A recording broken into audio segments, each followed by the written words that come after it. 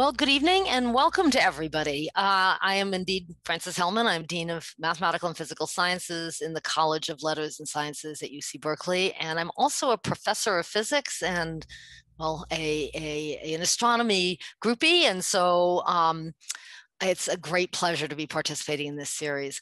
I'm obviously, as all of you, not happy that we're continuing to have to do everything by Zoom, but I am very grateful that we have this way to connect with you, our alumni and friends. Last fall, Mike Bochin, who is the Dean of Biological Sciences, and I partnered to launch this series which we titled Basic Science Lights the Way. And it's proven to be a great way to share our science with folks all over the world. Mike and I are happy to see that there's an appetite for science and facts. And tonight we're going to talk to you about a topic that is particularly important on the Berkeley campus. You may have heard that we've created a new division of data science, and as well as through campuses throughout the country. Extremely relevant in all of our lives. Data science. I like to simplify the discussion around data science into two parts. There is the science of data science itself, and then there is the use of data science in scientific inquiry. Tonight, we're going to be talking about the latter. In other words, how is data science advancing fields found in the biological and physical sciences? And Berkeley is really the perfect place for this discussion. We are home to great scientists in fields including astrophysics, particle physics, geology, neuroscience, genomics, to name just a few. And we're home to many of the really outstanding leaders in data science, machine learning, AI, et cetera. In some cases, some of our faculty are actually leaders in both areas. And together we are educating the next generation of biologists, physicists, geologists, astronomers, and data scientists. So this evening, we're going to hear from four fantastic scientists who are pushing the boundaries in their fields by utilizing new theories and models to handle data. Our moderator this evening is Josh Bloom, who is professor and chair of the Department of Astronomy.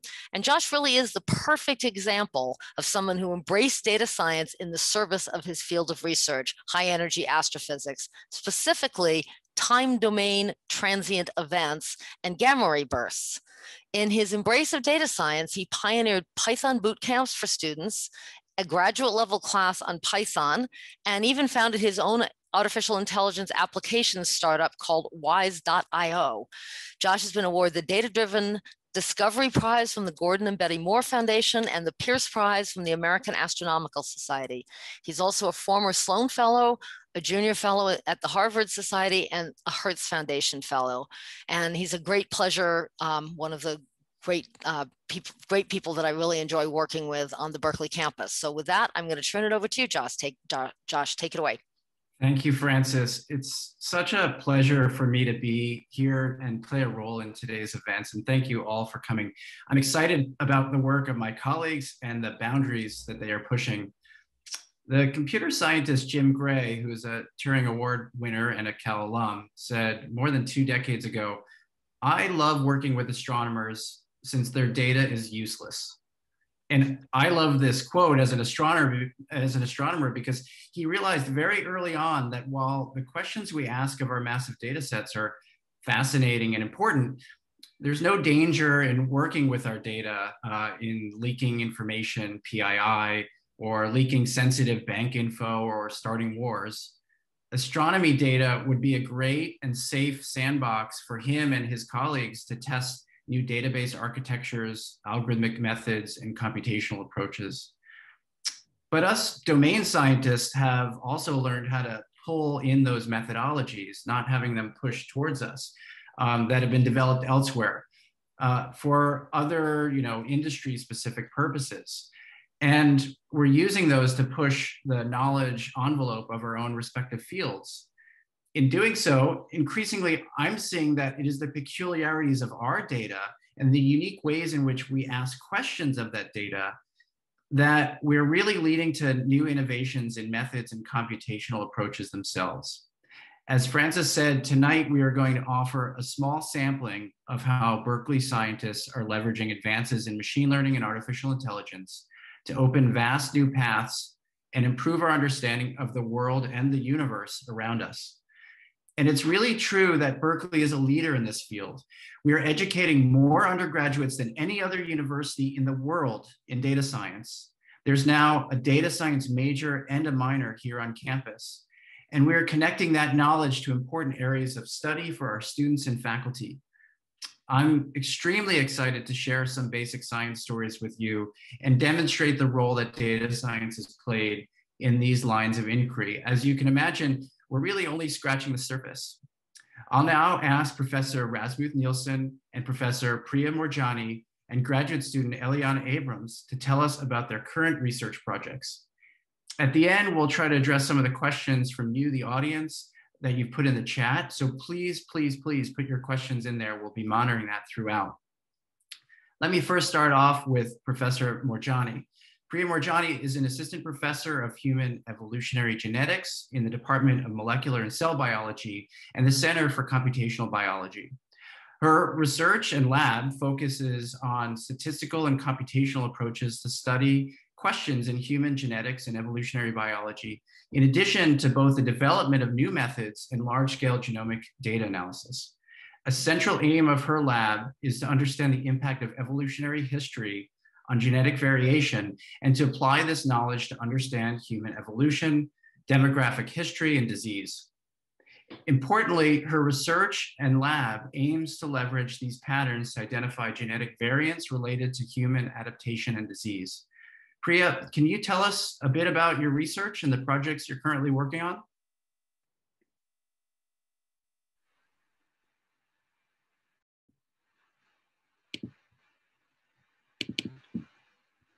Hi, Josh. Thank you so much for the introduction, and thank you all for joining us by Zoom today. As Josh mentioned, my lab is interested in studying human evolution. And as a computational biologist, we use genetic data that is present in all of the cells of our body. Now, technology has advanced so much that we can study the entire genome of an individual. You can sequence all 6.4 billion base pairs of an individual, and this can be done for as little as $1,000. And the costs are falling very quickly. And what this has allowed us to do is that it has really led to a big explosion of data in biology. Just to give you a sense of the scale of the data, in my lab, it's quite routine for us to analyze data from 2,500 individuals from diverse human populations that belong to the 1,000 Genomes Project, to study the relationship of genes and traits by looking at the UK Biobank, which has 500,000 individuals, or to study our entire coding variation by looking at data from 150,000 individuals that are part of the NOMAD project. And all of these studies dwarf in comparison to NIH's plans of sequencing more than 1 million people. And these kinds of data are really changing the way we think about human history and health.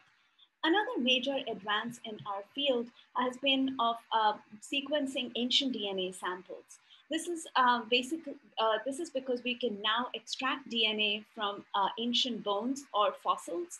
And by working in clean rooms and sterile conditions, we can extract DNA of our past ancestors. Using sequencing, then we can study how these people who lived in the past relate to all of us. And this technique, which was pioneered right here at UC Berkeley by Alan Wilson, is really changing the way we think about our evolution. It has allowed us to sequence the genome of Neanderthals and study how Neanderthals relate to all of us. It has even led to the discovery of a new hominin species or group, Denisovans.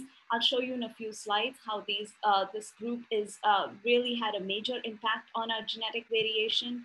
And now more than 5,000 ancient genomes have been sequenced. And this kind of data is allowing us to time travel. It's allowing us to see how we are evolving and changing.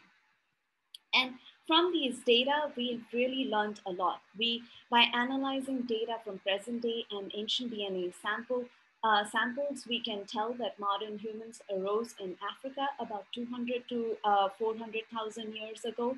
Then about 50,000 years ago, a group of them left Africa and populated the rest of the world, going to Europe and as far as Australia. And about 15 to 20,000 years ago, they settled, modern humans settled the Americas.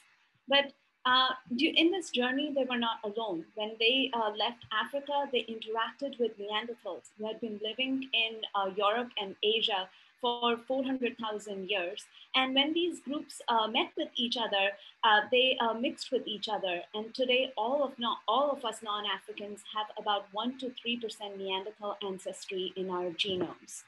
They also met with this group Denisovans that I mentioned. And today, many of us have between 0.1 to 5% of Denisovan ancestry. That might seem small, but if you have 6 billion sites in the genome, that's a lot of information that can be used to, and that group can impact our genetic variation substantially. Now, how do we go from base pairs to history? So here is just a cartoon example where I'm showing you data for 4 different groups. In our lab, we actually use millions of such sites. Here, I'm showing you data for 8 different sites. And when we want to study how different groups relate to each other, we apply clustering methods. And these methods help us see immediately that Neanderthals are most different from Africans and non-Africans. You can also look at the sequences here, and even from the sequences, you can tell that the largest differences are between Neanderthals and modern humans. Next, we see that there are more differences between Africans and non-Africans, and this is because of the out of Africa migration. We can also apply more complex methods like building phylogenetic trees or graphs, really, because there are more similarities between human groups than there are differences. And new machine learning techniques that have many of them that are being developed right here at Berkeley also allow us to do chromosome painting. This is just a fancy way of trying to tell where different blocks of our ancestors are in our genome. So here, if we wanted to look for bits of Neanderthal DNA within non-Africans, we could apply machine learning methods and perform classification to show that these different bits are present in non-Africans from Neanderthals. So let's color the genome of Neanderthals in blue. And here you can see this region AAT actually clusters much more with Neanderthals than with modern humans. And that's how we can find bits of Neanderthal ancestry in our genome. And in my lab, we also want to use DNA as a clock for trying to learn about when these different events happened. And so in one recent project, we wanted to try to learn about when did the Neanderthal and modern human mixture occur. And to do this, we used our biology training. So as many of you know, during meiosis, chromosomes get mixed up with each other. This is because crossovers occur that mix the DNA of both of our parents. So if the 2 parents were of Neanderthal and modern human ancestry, what would happen is then the offspring would have mixed chromosomes such that there are blocks of Neanderthal ancestry in modern humans and blocks of modern human ancestry in the Neanderthal genomes. But every generation, certain recombination events happen. And so these blocks become smaller and smaller. But we can measure the length of these blocks over many, many generations later. And we can estimate when this mixture happened. And by applying this, we were able to directly learn about the timing of human Neanderthal mixture just from genetic data. So here I'm showing you the result for 2 samples. One is the modern humans, where you have little bits of Neanderthal DNA. And then you can also look at an ancient sample, which is a 45,000-year-old Ustashim bone in this case, where there are large blocks of Neanderthal ancestry. And by measuring the lengths of these blocks, we were able to learn that the modern human Neanderthal mixture occurred between 40 to 55,000 years before present. And this is really exciting because here we have only used genetic data, but we reconstruct a time that actually is concordant with what we are learning from the fossil evidence also. And modern human and Neanderthal mixture is not a unique event in our history. All of us are mosaics of different ancestries. If you think of African Americans, they have African and European ancestry. Think of Latino populations, they have Native American and European ancestry. And all South Asians have some ancestral South Indian ancestry that is just indigenous to the subcontinent, but they also have a North Indian, ancestral North Indian ancestry, which is related to people who lived in West Eurasia, in Central Asia, and in Iran and steppe populations. And we can again apply those methods that I showed you for dating Neanderthal mixture and learn about the timing of these mixtures. And this helps us reconstruct the timing of historical events, such as the European colonization of Americas, but it also helps us understand things that are beyond written records. So looking at how different technologies like the development of agriculture and spread of languages has impacted our genetic variation. So in South Asia, we can tell that these mixtures occurred between 3,500 to 7,500 years ago, and that has really changed the genetic makeup of the people living there today. And this can also help us learn about human health and diseases. In this case, because mosaic populations or admixed populations have ancestry from multiple groups, if we can use ancestry for helping us pinpoint where in the genome the disease variants are hiding. This is because imagine if a group has ancestry from this blue group as well as this pink group. What happens is if you get the disease based on the blue ancestors, then at the disease locus, there is much more higher prevalence of the blue ancestry in the cases compared to the pink ancestry. Now we can go in and apply our machine learning methods for doing chromosome painting and identify regions where we see an increase in the blue ancestry in the genome. This way, out of the 6.4 billion variants in the genome, we can go and identify where the disease variants are hiding. And this kinds of techniques are really helping us extend disease mapping to more diverse populations. With that, I just want to thank my group who have made these kinds of studies possible. And thank you all for tuning in. I'm happy to answer a few questions. Well, thank you, Priya. That was really wonderful. We've got a question in the chat, and I think there's probably some more coming. I also had a bunch of questions as well. The first question in the chat is, how far back was the modern Neanderthal first admixture? So the first admixture we think was about 40 to 50,000 years ago. So the dating that we did helped us look at present day as well as ancient DNA samples. And from the ancient DNA samples, we can tell precisely where the Neanderthal ancestry comes in and how it changes over time. And how much of the Neanderthal DNA is expressed today? I understood that some large fraction of our DNA doesn't really get expressed. What fraction of the DNA that is Neanderthal is actually expressed today? Yeah, so what we find is that there is almost all non-Africans have between 1 to 3% Neanderthal ancestry, but there is a reduction in Neanderthal ancestry near the coding regions. And this is because Neanderthals actually had a very small population size. And so they had mutations that were actually sometimes deleterious or had negative impacts. And so those mutations have been removed from our genome. So there is a little reduction near the in the coding regions. But there are also many regions which have Neanderthal ancestry that have been very beneficial for us. Great. So sort of turning to the data science side, can you just say a bit about where your data comes from? And as the question in the chat, what types of tools are you using to make these discoveries? You've talked about the role of machine learning, but maybe you could kind of double click for us on that. Yeah, so a lot of our data comes from public sources. So for instance, the 1000 Genomes Project is a publicly available data set for everybody to use. Lots of them comes from data that has been collected by other studies, but is available to scientists through a database that NIH has put together. That's called the dbGaP. We also use a lot of ancient DNA samples that are also mostly publicly available.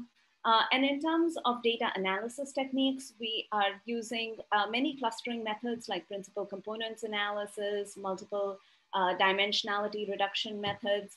and also using machine learning techniques like support vector machines or random forest. And these help us really classify different ancestries as well as study the relationship of different groups. Thanks. I mean, one of the things that we think about when we think about data science broadly on campus here isn't just methods and computation, but other dimensions of data science. And one of these great questions that showed up in the chat touches on this around the ethics of this work. And the question from Brian is it ethical to extract DNA from human remains without the consent from early humans?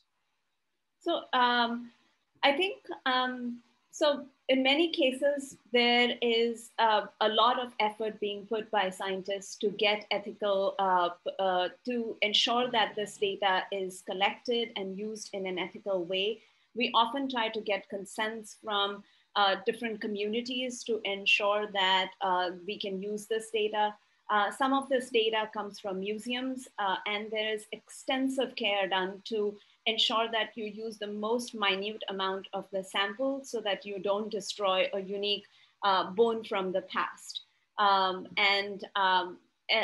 There is a lot of efforts to also do community engagement. And so I would say that it's very important for us to try to engage the communities and to do this work in a very ethical manner. And also this is a very powerful kind of data that can help us all learn about our past. So there's always we're always trying to make sure that both of those are being met. Great, thank you. There's a lot of other questions that are showing up in the chat here, but we'll hopefully get to a few of those maybe towards the end. Just in the interest of time, I think we need to move on. Thank you very much, Priya. Our next speaker is Rasmus Nielsen, who is a professor of integrative biology and statistics. His current research concerns statistical analysis of next generation sequencing data, both in the context of medical genetics and population genetics. Many of the methods he has developed are heavily used by other researchers. He's also developed a number of computational methods and applied them to large-scale genomic data, and also worked on understanding human genetic variation. He uses both the classical statistical methods and evolutionary inferences to identify genetic variants that affect phylotypical variability, including genetic adaptations, the diet, and local environmental factors. He has studied the genetic basis of human adaptation to high altitude, changes in diet, and cold climates. He's also worked extensively on analyses of ancient DNA derived from fossils to understand human origins and diversification. Rasmus, can you tell us a bit about your research and the projects that you're working on? I'll be very happy to. Thank you so much for the introduction. And I'll have to say I also really enjoyed Priya's presentation. We do very similar and related research, and it's always great to hear from her. She does some very exciting research. So she talked a little bit about this revolution that's been in the biological sciences, particularly in our area, from our new ability to sequence genomes, and not just for one individual, but for thousands of individuals. And all the amazing things we can do with those data, particularly for learning more about ourselves and our past history. So Priya talked a bit about how we can use the data to figure out how humans spread around the world and admix with groups such as the Neanderthals and this other group, the Denisovans. One of the things I've been interested in is, well, what happened to us as we came into the new environments? How have we adapted to these new environments? No matter where you go in the world, you'll find humans that have been there for thousands of years. And of course, it's very much because of technical innovations. We have been so good at conquering these new environments. But these environments might also have affected us biologically. We might have been adapting to these environments. So one of the things I'm interested in is trying to learn from genomic data, from all this vast amount of genomic data, how might we have been adapting to these new environments? And the key to that is to try to figure out where in the genome do we find the footprints of natural selection. So you can imagine you have a mutation at some point that provides a benefit to the individuals who carry that mutation. Then the mutation will increase in frequency in the population. And our job is to find from modern day, and sometimes also ancient data, but mostly modern day data, modern day genomes, footprints where there's a signal of a mutation that has increased in frequency. So this is an example here. This is a mutation that causes lactase persistence in Europeans. That means that you can digest milk as an adult. You don't have lactose intolerance. And we make inferences of the frequency of this mutation through time. You can see within the last 5,000 years here, it has increased from a percentage of maybe 15% to about 70% in some European populations. That is the signal of natural selection. Now, we can't see this path directly. We have to infer it indirectly from the genomic data that we have. So the way we do that is we develop stochastic models of how these mutations change their frequency through time. So we can write down stochastic differential equations that describes these paths. And then when we have that, then we can ask the question, what is the pattern, the specific pattern that you will see in the data, given there's been a change in frequency from that? And now then we have to do the reverse inference. We have to take our genomic sequences, and then we have to figure out where in the genomic sequences does our model tell us that we have patterns in the data that fits a strong increase in frequency of the mutation, so strong that it must have been natural selection. And we can, in fact, from modern day data, estimate when selection might have happened, and also how strong selection has been, how much of a fitness difference there's been between people that had the mutation and didn't have the mutation. So that's a little bit about what we're doing. Most of the time we spend in front of the computer developing methods for doing that. But I'd like to talk about some of the applications of that we have been doing. One of them is, as Josh mentioned in his introduction, altitude adaptation. We've been very interested in particularly Tibetan altitude adaptation, but also some other populations. So what happens in high altitude? If you or I or most other people who are not high altitude adapted, we go out in high altitude, will suffer from oxygen deprivation. For example, the Tibetan Plateau, it is at an altitude of 4 kilometers. And that means with each breath of air, you only get 60% as much oxygen as you would get at sea level. So it will suffer from oxygen deprivation. As a response to that, our body starts to produce more red blood cells.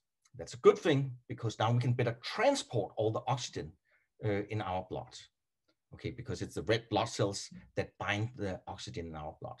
But there's also a negative effect of it. It changes the viscosity of the blood. The blood becomes thicker. Instead of having nice, clean flowing blood, we have now thick yogurt-like blood in our veins. And that's not so good because it predisposes people who have that to a number of diseases, particularly increases the chance of stroke. So there's a negative fitness effect of this natural response to produce too many red blood cells. Now, the interesting thing is, and that's something anthropologists have shown a long time ago, is that Tibetans don't do that. They somehow manage a high altitude without producing too many red blood cells.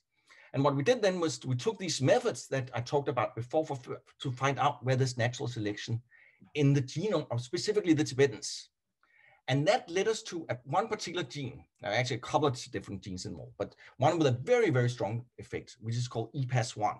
And the function of that gene is to regulate red blood cell production. And we could then show this is actually the gene that's largely responsible for the difference between Tibetans and other populations in how they regulate red blood cell production. Now, then we do what we like to do.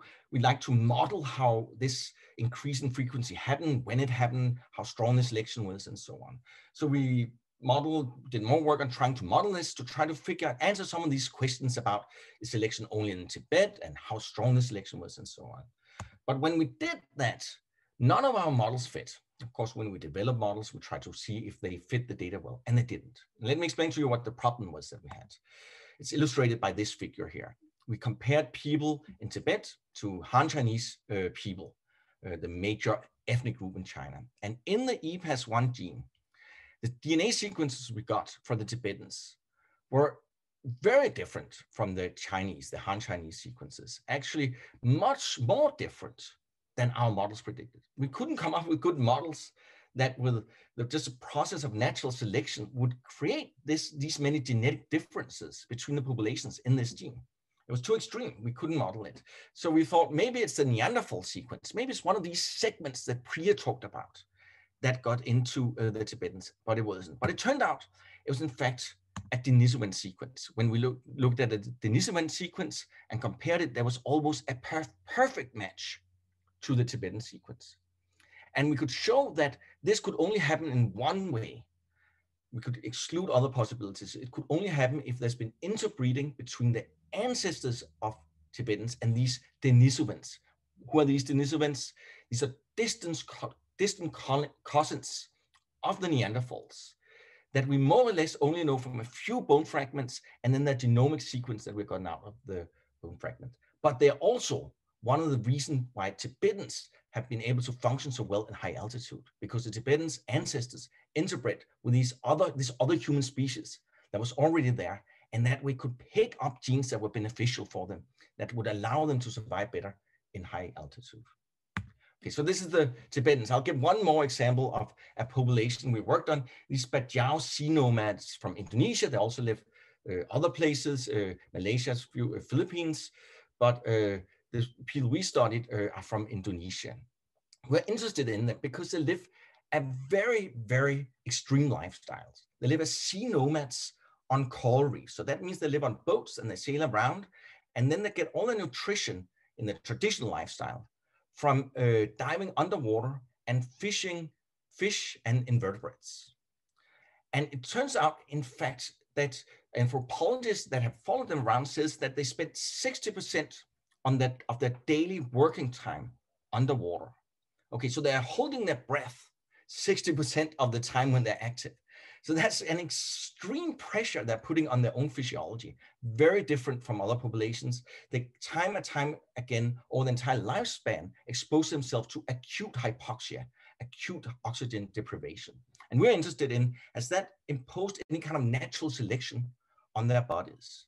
The question is, what should you look at if you look trying to find the effects of natural selection? What are the things you should measure for them? And we're interested in something called the diving reflex. Okay, so the diving reflex is something you find in all mammals, and it's a reflex that is initiated by holding your breath and then getting your face underwater. So you might be familiar with the feeling of, a warm summer day, you jump into a cold lake and you feel really, really refreshed by that. That's not just psychology. There's actually physiology behind that, because this diving reflex, what that does when you dive into the lake is that it lowers your heart rate, and it also sets your blood cells, more blood into your central organs. And it does one other thing. It contracts the spleen. Now, why would it contract the spleen? Well, the spleen stores blood cells, including red blood cells. And when it contracts, it injects oxygenated red blood cells into your bloodstream. So it's like you have a diving tank with you when you jump into the water. And as soon as you get into the cold water, spleen will contract and you have more red oxygenated blood cells. So you can you can dive for a longer time, and you can dive better with this. So what people have seen is in some marine mammals, such as seals, they have a grossly enlarged spleen. So for example, some elephant seals, their spleen can weigh more than 100 kilograms, 200 pounds. So they have massive spleens, and it's thought to be an adaptation for animals that are land living to be able to dive and possibly also dive deep. So what we're interested in, could we see if the Bajau had something similar going on with the spleen, and could we find the genetic basis of that? And so a graduate student, Melissa Ellianna, she lived down with the Bajau and worked in that community for a while, and then she measures spleen sizes. So you can do that with an ultrasound, which is what you see here. Here's Melissa sitting in a village in Indonesia, measuring spleens using ultrasound. And she also got spit samples where she could then later sequence the genomes of the study participants from those spit samples.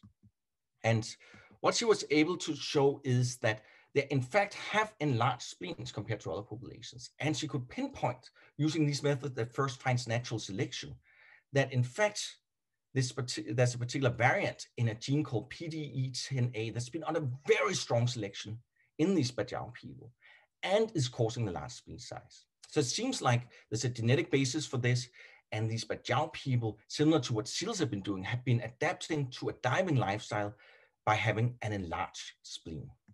Okay, so I'll end with that. I'd like to thank all of these study participants that participated in these different studies, and of course, all my collaborators. These are big collaborative studies that involve many people, and particularly I'd like to thank some of the young people that worked on these projects, particularly Emilio Huerta Sanchez, who drove much of the research on the Tibetans, and also Melissa Ellianna, who did all of the work for the Bajau study.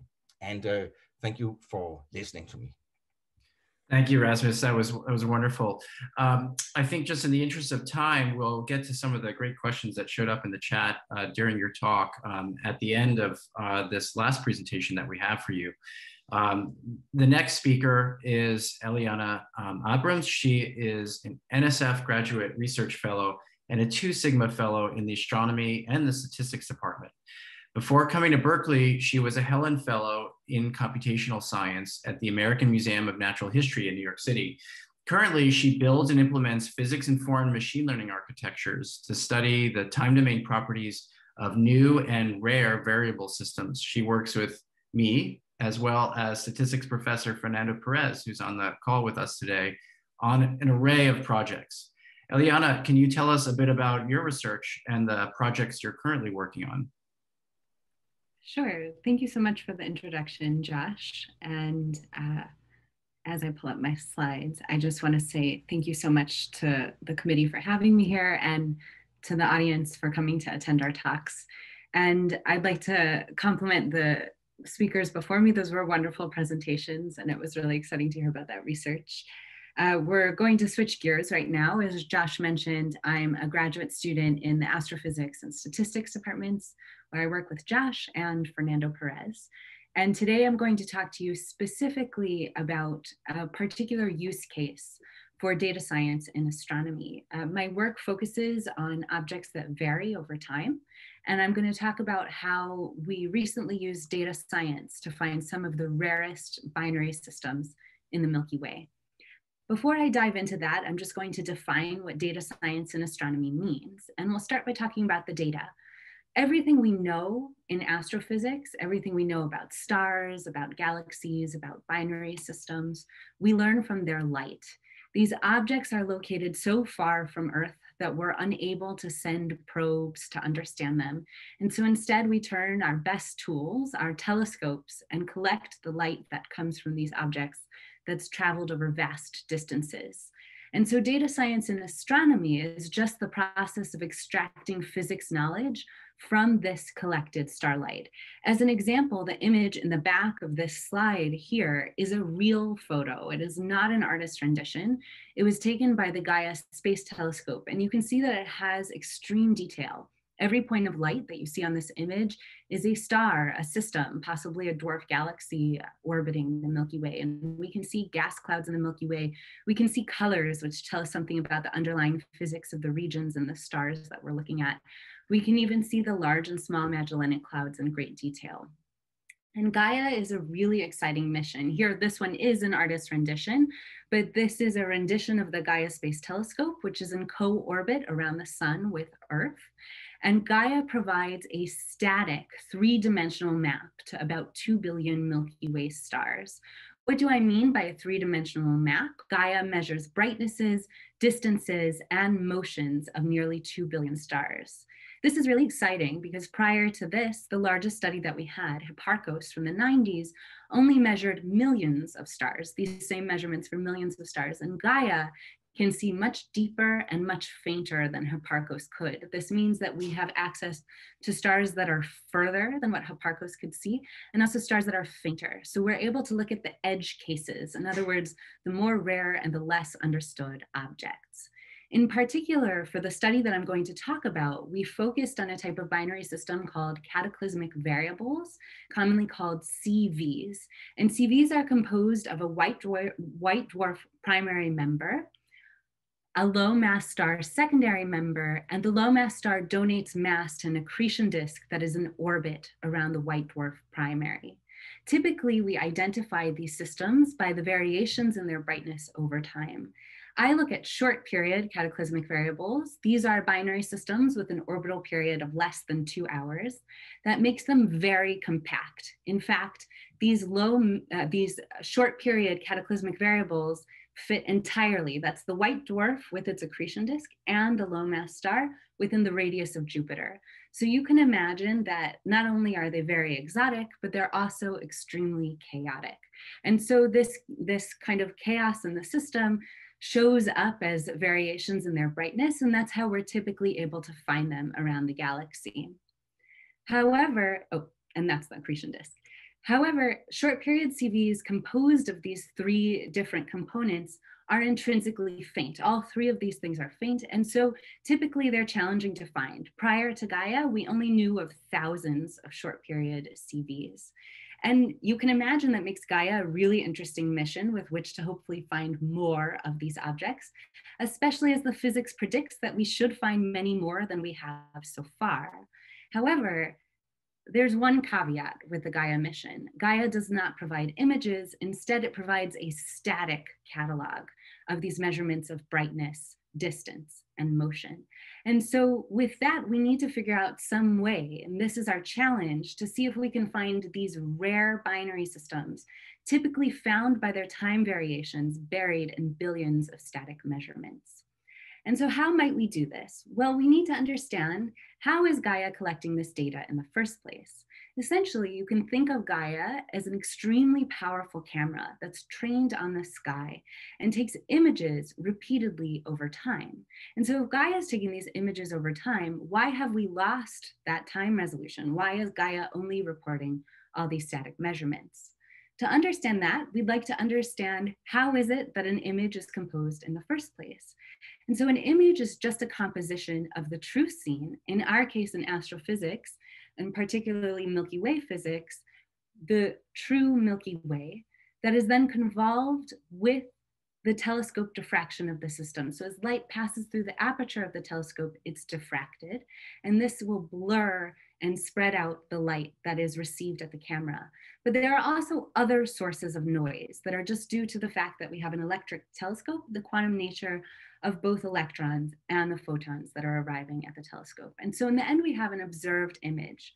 Well, we can't get rid of the telescope diffraction. That's just inherent to the nature of using cameras on the sky. We can model that out largely. And so our goal is to mitigate these sources of noise. And how do we do that? Well, we take many measurements over time. And if we make the assumption that the underlying star is stable, then we can assume that any variation in our measurement of brightness over time is just due to that noise. And so we can take the average over all these measurements over time and a standard deviation across all the measurements. And this gives us both a measure of the brightness and uncertainty. And that is what is reported by Gaia, not the full time resolved set of observations, but instead just a brightness and uncertainty. But what about when we're looking at stars like cataclysmic variables? I mentioned that they vary over time.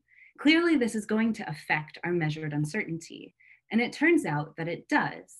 This widens the standard deviation that we take across the distribution of observations and provides a larger uncertainty on stars and systems that are inherently varying astrophysically. And so this is a novel method to use just these two statistics, the brightness or the mean across time and the uncertainty or the standard deviation across time. And so we can back out that the amplitude of astrophysical variation is proportional to just the ratio of that uncertainty over the measured brightness. If we fold this in to a system of inputs where we call that methodology that I just showed you a variability metric, and develop other metrics to make sure that our signal is picking up on astrophysical variation and not inherent telescope noise, and combine this with observable covariance, things like the physics of the star itself, temperature and brightness, we can input these into something like a random forest regression, which is just a machine learning model that makes predictions. And we can use that to estimate the underlying time series itself. And so if we start with just these static measurements, just a brightness and uncertainty, we can index this entire static catalog in just a few hours for time variable sources like cataclysmic variables with complete recovery. This opens the door then for the first nearly unbiased search for short period cataclysmic variables. Our only biases are the Gaia telescope itself. We're not biased about when we looked at the sky. We aren't biased on anything except just the limitations of Gaia. And this allowed us to nearly double the known population of short period CVs. This is exciting because this might be some of that missing population that I was talking about earlier. So in summary, we found thousands of these binary systems hiding in the billions of Milky Way stars. And this is really exciting, to be able to take billions of measurements and pinpoint these rare few thousands in a really rapid and effective search. And the way that we did this was utilizing the noise in the system as the signal. Thank you so much for listening, and I'd love to take your questions. Thank you, Ellianna. That was wonderful. We've got time for a few questions before we go into a more general conversation. At some point, you said you were using just a random forest model, which for those that know the history of some of these amazing algorithms, it was actually invented by a stats professor here. Maybe you could say a bit more about why random forest, why a specific choice of modeling technique and not some more of the, say, more traditional sort of linear models, et cetera? That's a great question. And I think to make it maybe an even more powerful question, why couldn't I just use the amplitude that I had measured initially? Sure. And so the answer to this is, it lies in the fact that cataclysmic variables are chaotic. So there are many types of stars and systems that vary periodically over time. We can model those with sinusoids and sawtooth curves. And so those systems, the relationship between the amplitude of variation and that variability metric that we developed is very clear. And so we can find the coefficient that allows the proportionality to be an equality. But because cataclysmic variables are chaotic, they vary on stochastic scales. And so it's harder to model exactly that amplitude. And a random forest, because it's non-parametric, actually allows us to make much sharper measurements of the underlying time series statistics. Excellent. So kind of going from there, and then I want to reference something that Amit asked in the chat. What do we do once we found these really rare objects? So you've got this fancy technique of indexing the sky. We find these CVs. What's interesting about them, and how do we follow them up? How do we get more data?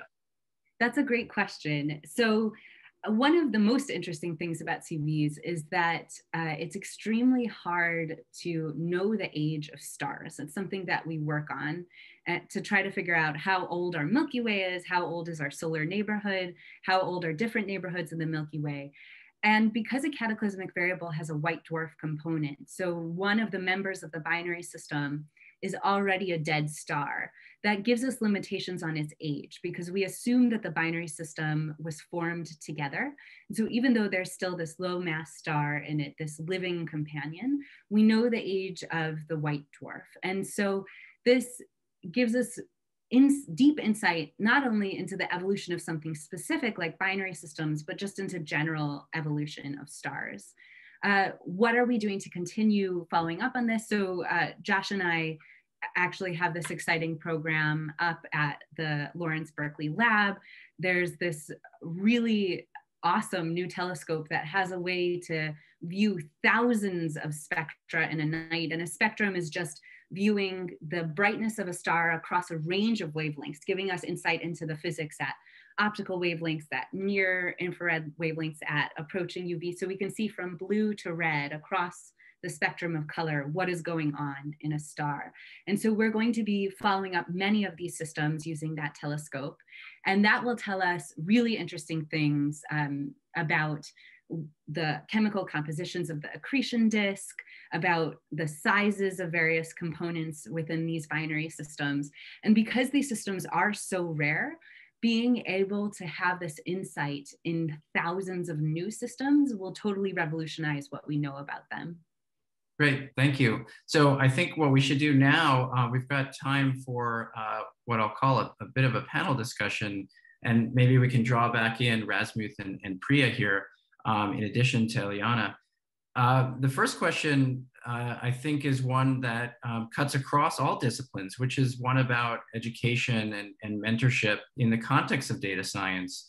One of the things that I'm extremely curious about is, how's it going? And what specifically are we doing at Berkeley in the context of teaching our students from the undergraduate level to the graduate level, the techniques that they're going to need in the future to lead the fields that you're all talking about. Why don't I start with Rasmus and Priya first, and then we can circle back to Ellie, who is a student, and we can get that perspective as well. Sure. I mean, we have our new data science major at UC Berkeley now. So we have a course that's incredibly popular, Data Science 8, that many of our undergraduates takes. And it's which has been developed in part by the statistics department. And the innovation there is that you can teach data science without teaching a lot of advanced math first. That you can really get people's hands wet with data immediately and teach data science and teach methods in data science. And it's an incredibly popular course. And the various courses that then built on that. So I think that almost no matter which field you're in, you need to learn a little bit of data science these days. And now we set up Berkeley, so we have those programs now for the undergraduates so they can do it. Priya, how about you? The people that work in your lab, how are they getting the training that they need to be effective in these, advanced computational methods to do the domains? Yeah, Berkeley is just uniquely positioned to teach data science and, especially these interdisciplinary fields. We have a biology department that is really strong. We have a CS department, a computer science department that's filled with world leaders. And now that we have this data science division that's bringing everybody together, it's really the best place to learn. We have such amazing classes that I have to say that I often, now that many of these classes are available on Zoom, I'm tuning in and trying to learn too. But students in my lab sort of are taking a range of classes and benefiting from this amazing ecosystem that we have developed here. So Ellie, leading question, is this the best place to learn data science? I mean, I think so. When I chose Berkeley, I was really excited about the intersectional opportunities. And I have to say, I think that I chose right, because I really have been given many opportunities to locate my research really at the intersection of statistics, which is the foundation for data science, and astronomy. And it's been really exciting with big data nascent in the field. There's a lot of opportunity to do interesting things.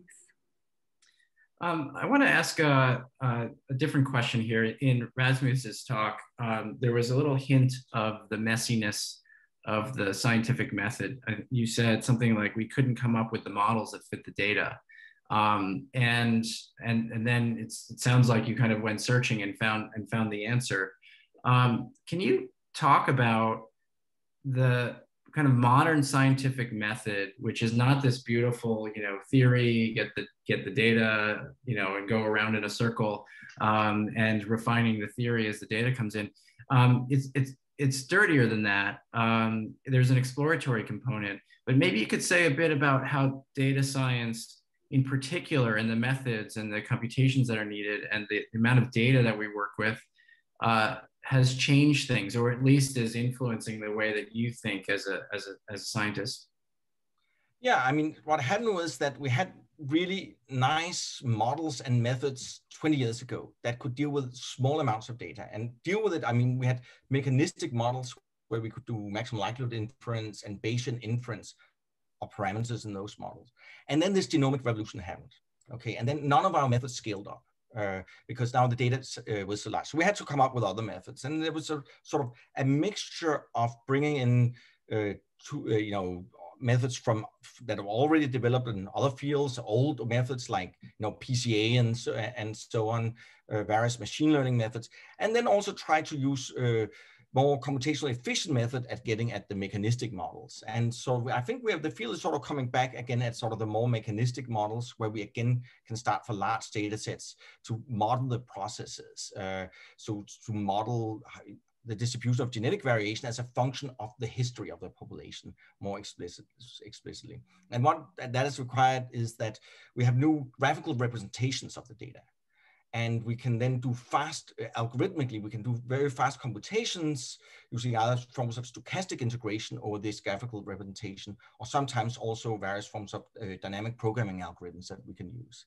And sort of some of these new graphical representations of the data has allowed us to swing back again to what we did 20 years ago and really make models mechanistic models of how populations evolve and use that to learn about the past history of populations.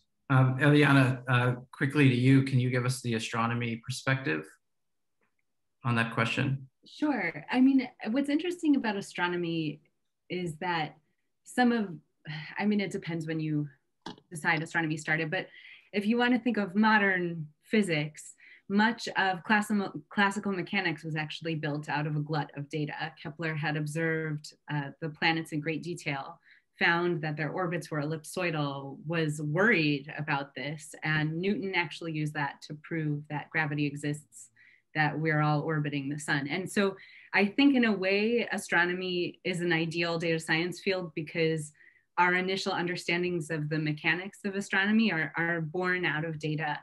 But I do think it's really interesting to be here in this moment when we really are switching gears from theory-based understandings of the universe around us to completely data-driven understandings of the universe around us. And of course, data science and statistics plays a huge role in our understanding. And I'm excited to see how this pushes theory further in astro.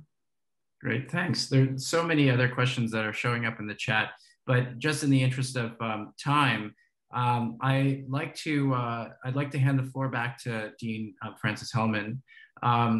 Before I do that, I want to just say a bit about Frances. Frances is also a professor of physics, specifically a condensed matter experimentalist. She studies the thermodynamic properties of novel solid materials, especially thin film semiconducting, superconducting, and magnetic materials. Some of you may know this already, but she is also the president-elect of the American Physical Society and a member of the American Academy of Arts and Sciences. I think her work is a perfect basic science story that has recently led her to very interesting and unexpected and exciting directions. Because of the work that she does on amorphous, i.e. non-crystalline materials, she was asked to become a member of the LIGO team, which works on the next generation gravitational wave detector, which we think of as an astronomy and an astrophysics project fundamentally in the objects that they're studying. But Frances' materials could actually end up as the new and improved coatings for those giant mirrors in this detector. Let me hand it back to you, Frances. They're unmuted now. Thank you, Josh. And so first thing is, thank you, Rasmus, Priya, Ellianna, for sharing with us your work and a glimpse into the next frontiers of astronomy and biology. I can't help but answer a couple of the questions that came up in the window, in the chat window, wearing my dean's hat just for a second, because the question was raised about the new building and whether our new data science hub might actually separate the data scientists from these fields. And we don't think so. So, you're hearing from people who've chosen to still center themselves in their disciplines and engage with data science. We think that building the new building is just going to bring data scientists together, but I don't see them as disconnecting from their departments and their science. So I don't think, I'm not at least worried about that. I think it will just give us a hub where particularly students can have a place to go. And then there was one other question about scientists and can the data scientists help all the non-data scientists?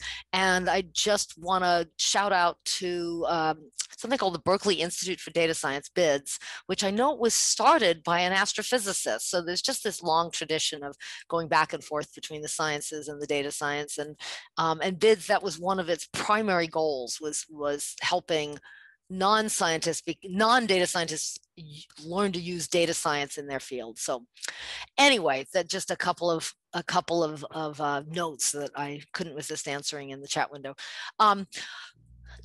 I love a good science talk. It's so important to me that our community and beyond our community can experience that same feel that I feel when I hear researchers describing their work. I mean, today, I loved getting to hear firsthand from these scientists what they were working on. They're exciting science stories. They show you the excellence at UC Berkeley. I hope it's clear to everyone, our excellence goes really deep. It's not an accident that you're hearing from a graduate student researcher. Students and postdocs are the future leaders. So this is just the perfect example of how important teaching and education is to research, and the inverse, how important research is to teaching and education. This is really an integrated effect, and it's what really makes Berkeley a great institution. I want to say a special thank you to our alumni and friends for gathering tonight. And tonight's event is, of course, intended to shine a light on data science, but our series of science talks more broadly helps us to convey the importance of basic science. Basic science has always been one of Berkeley's greatest strengths. It needs to remain a strength. It just has to. It goes hand in hand with the translational and applied solutions. If we dismiss or devalue this foundational fundamental science, we're damaging the pipeline and there won't be the translational work. And so it's really as simple as that. Data science is, of course, particularly important. Berkeley's leading the way in terms of its use in science and as a science in and of itself. We're also leading the way in terms of educating students in its use. Your support and your advocacy for Cal means everything to us and to the faculty and the students like Rasmus, Priya, and Ellianna, and all of the incredible students and faculty who work here. If there's anything you want to learn more about, or if you'd like to support our work, please be in touch. Feel free to reach out to myself or to Joshua. We absolutely want you to be part of advancing basic science and discovery at Berkeley. We hope to see you at our next event, which is on black holes on March 16th. And with that, fiat lux and go Bears. Thank you all.